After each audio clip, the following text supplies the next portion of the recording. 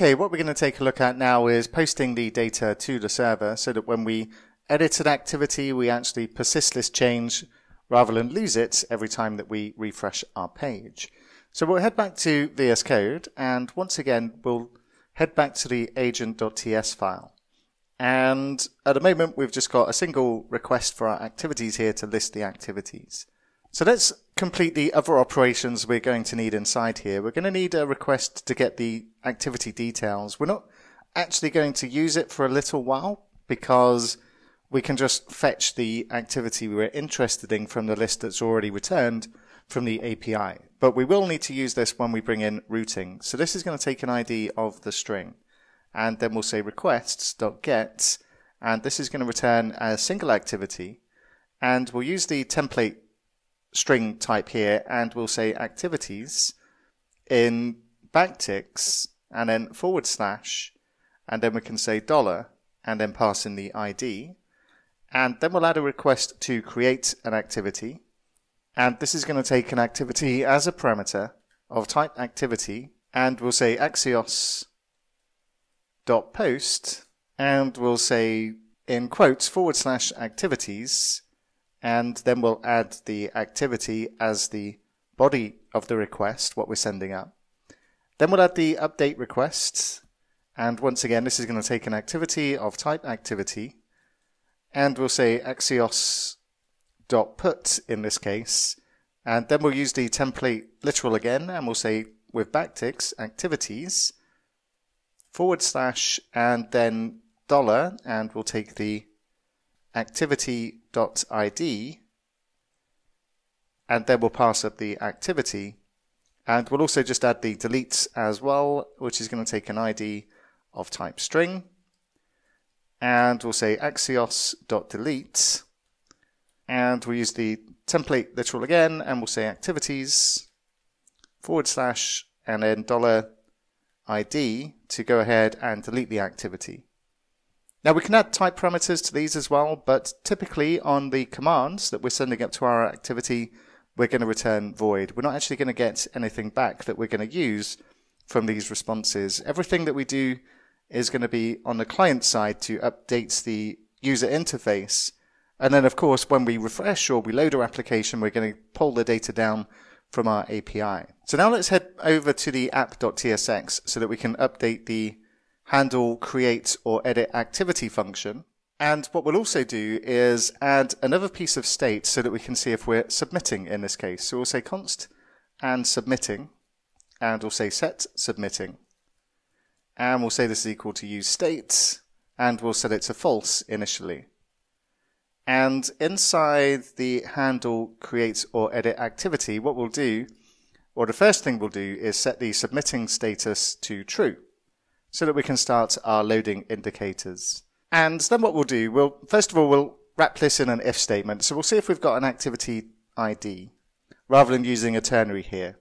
And then we'll say agent.activities, and we'll say update if we do have an activity ID, and we'll pass the activity, and then we'll use the len.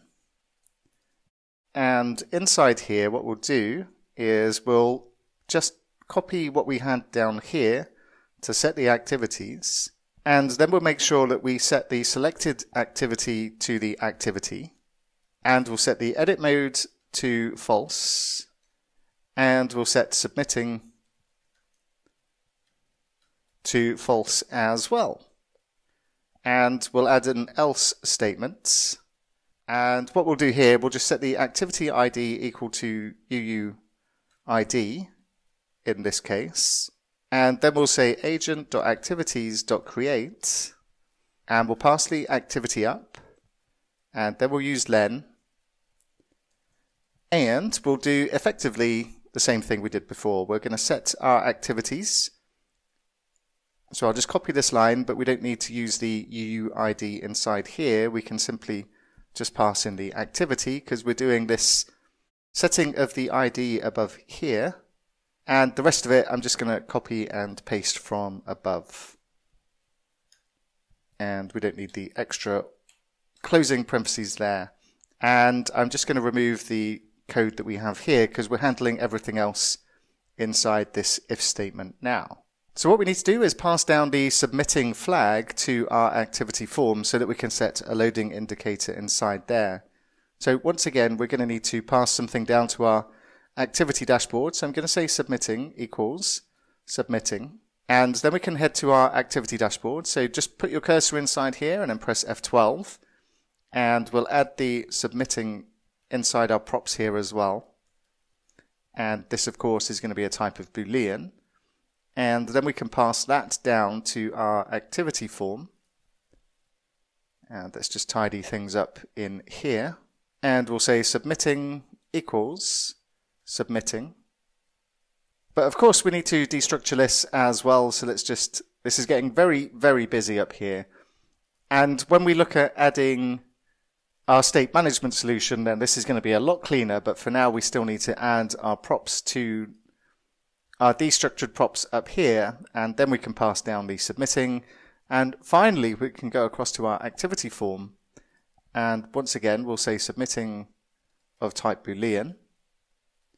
And then we can destructure lists inside here as well. So I'll say submitting.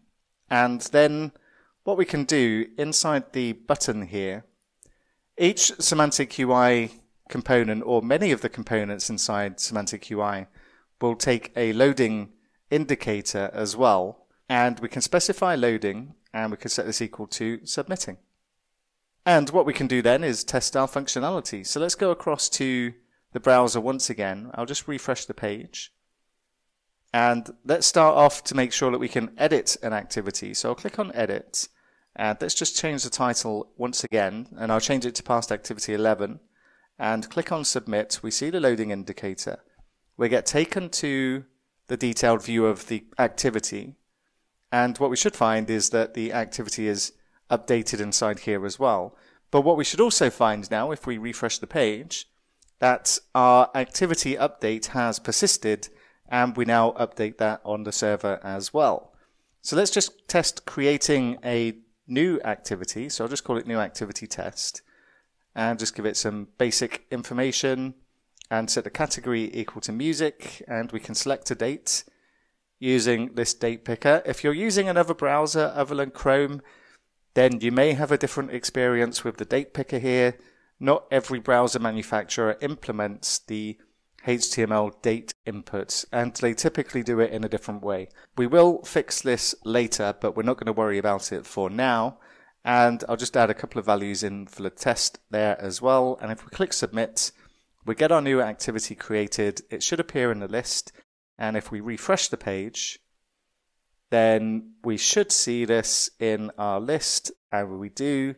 And we can go ahead and view this activity, and it pops up on the right hand side. Excellent. And what we'll take a look at next is persisting the deletion of activities.